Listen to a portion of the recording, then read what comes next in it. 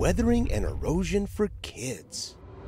There are two main processes that result in the creation or destruction of landforms: weathering and erosion.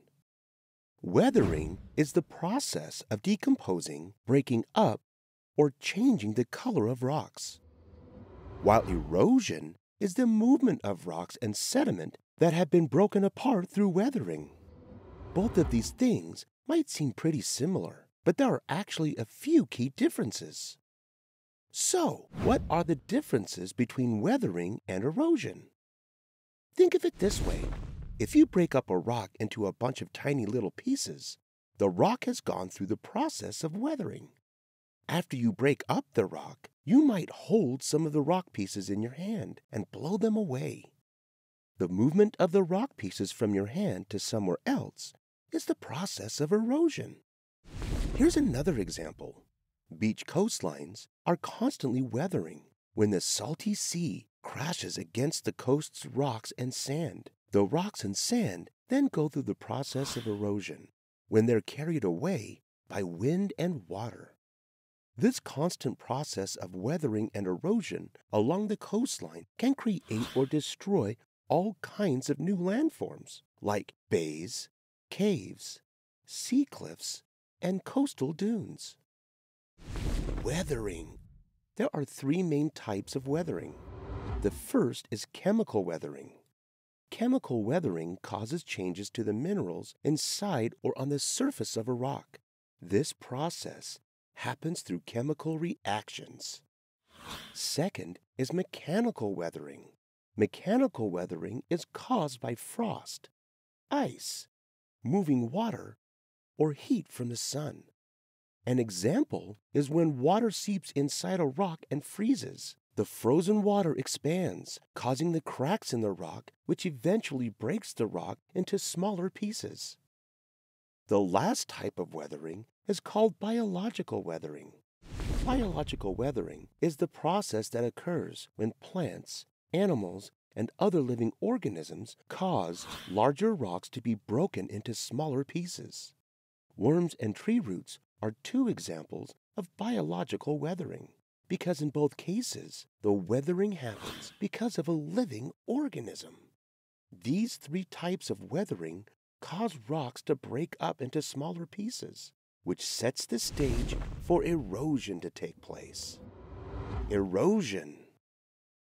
Once weathering has taken place, the smaller pieces of rock left over can begin to move by natural forces. This is the process of erosion. Erosion can happen rapidly or over the course of millions of years. The three main causes of erosion are water, wind, and ice. But all different kinds of things can cause erosion to happen. Water can cause erosion through rain, rivers, waves, and floods. These natural events and landforms cause erosion as the water crashes into the earth, gathering and moving particles along the way. Wind picks up and carries loose particles and dust, sometimes crashing into other landforms and breaking off more particles. This process is called abrasion. There are massive formations of ice called glaciers. These icy masses move and shift to cause erosion. The forces of gravity can cause erosion too. Think of a landslide or a rock slide falling down the slope of a mountain. This happens because of Earth's gravitational pull. Living organisms, like plants and animals, cause erosion as they move particles from place to place. Even humans can cause erosion. Although not naturally occurring, humans can cause erosion through farming, cutting down trees, and building roads and buildings. Everything you do to the earth can cause all kinds of changes. Through erosion, the sand, pebbles, mud, or other pieces of sediment might eventually reach their final or temporary resting place. When the sediment rests or deposits, it is called deposition. Deposition is the process of sediments, soil, and rocks being added to a landform or land masses. It marks the process of erosion coming to an end and possibly results in the forming of a new landform. But remember, weathering and erosion are happening all the time. So when one of these processes has finished, another process just might be starting. We've learned a lot of new facts, so let's review. What are the three different types of weathering? Chemical, mechanical, and biological. What are the three main causes of erosion? Water, wind, and ice. What kind of weathering happens when a living organism is involved?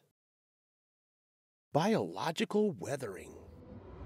True or false? Erosion only takes place over millions of years. False. Erosion can take place gradually over time, but it can also happen quickly.